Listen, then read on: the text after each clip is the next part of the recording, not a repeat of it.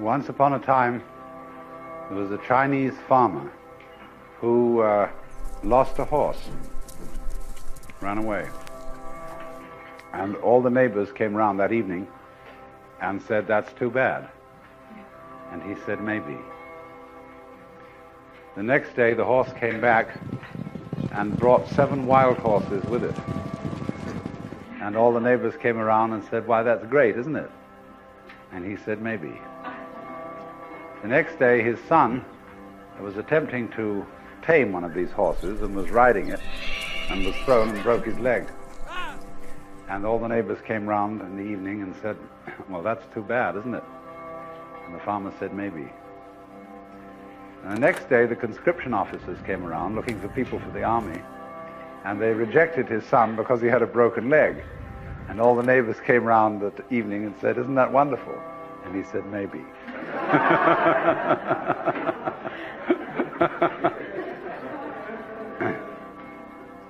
The whole process of nature is an integrated process of immense complexity, and it is really impossible to tell whether anything that happens in it is good or bad, because you never know what will be the consequences of a misfortune, or you never know what will be the consequences of good fortune.